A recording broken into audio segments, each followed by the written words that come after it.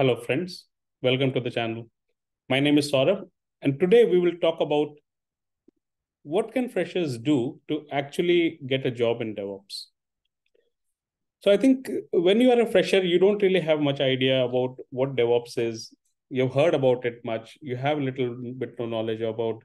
You need to actually understand the CI, CD, and cloud, and also.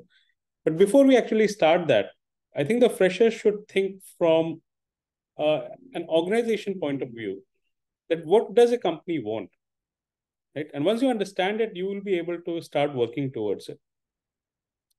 So you have to realize what are the skills required for a DevOps engineer job.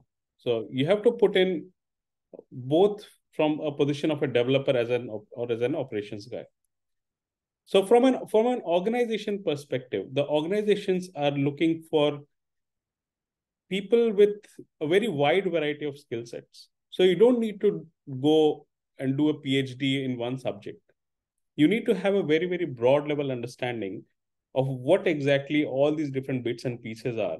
And then you need to go pick and choose where you actually want to go in depth. Do you want to go in depth into a continuous integration, or you want to go towards testing, or you want to actually do more towards deployments, or you want to be a hardcore programmer and go towards Git using languages like Python, Go, Ruby.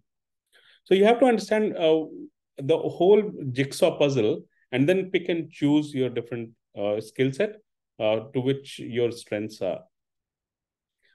So just try to understand what a developer is executing when they develop code or they do testing or deployment. Also, just having a formal degree or college education is not sufficient for anyone to bag a DevOps job.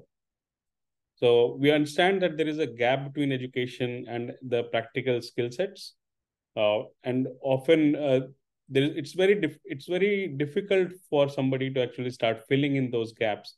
And sometimes you can feel that whatever was being taught in college is not really what exactly the market is about. So there is a lot of gap filling that you need to do. So if as a fresher you really want to get hired as a DevOps engineer, then apart from your college degrees, you should have some knowledge of DevOps. Now, how do you get this knowledge? You can start learning, you can start enrolling yourself in some DevOps learning programs. You should have a mentor who can actually guide you in different phases, because without a mentor, you're just doing haphazard things. Sometimes you're doing, let's say, sometimes you're focusing on cloud, sometimes you're focusing on, and there are so many different varieties within itself, right? So within cloud itself, you're like, if you look at AWS, you've got EC2, you've got S3, you've got all these networkings, you've got VPC, you've got subnets. It's very easy to start getting bombarded with all these different technologies, and you lose a track of what the context is. So you should have a mentor about uh, giving you some proper and practical guidance around it, and uh, what sort of strengths should you play around when you're preparing for DevOps. Now, one thing which I'm not telling you is that I'm not telling that a fresher cannot do DevOps. Fresher can do DevOps but there is some sort of skill sets. There's some sort of refinery that needs to be done. It's not going to be an easy path. You need to do a lot of preparation, research, study. Hardworking is one of the basic attributes, because if you are working hard, you will be able to get more knowledge, and then you can apply for all the DevOps engineering courses and jobs. And hardworking is something that there's no shortcut to it. So keep your spirits high. You can do it.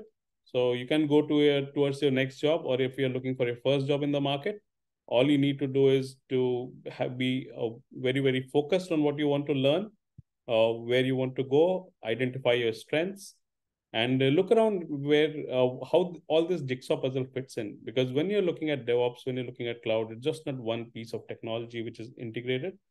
There are lots of different components. There are around 7 to 8 phases in DevOps, and there are around 30 plus modules in AWS, and same in GCP and Azure. So the knowledge that you have to acquire is going to be huge, but it's fun. So it's really fun if you have a mentor around, if there is somebody who can teach you, somebody who can guide you.